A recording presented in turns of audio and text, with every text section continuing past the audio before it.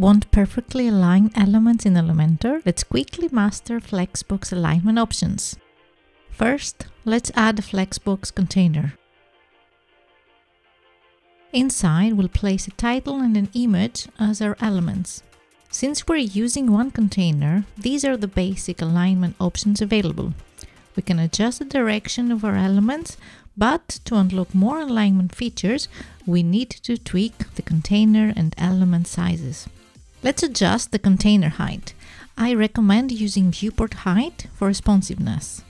This gives us the space we need to fully use the Justify Content options.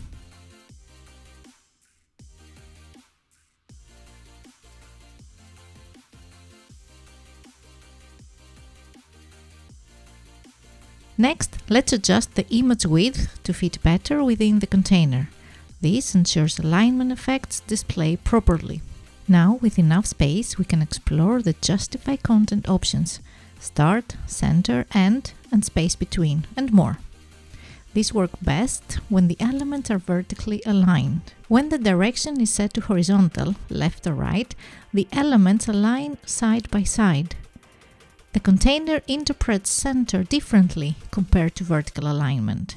Keep this in mind when positioning elements horizontally.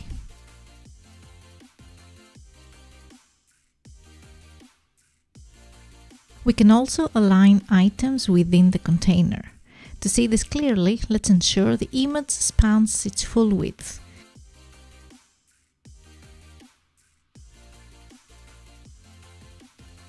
Now we can align elements to start, center, end, or stretch.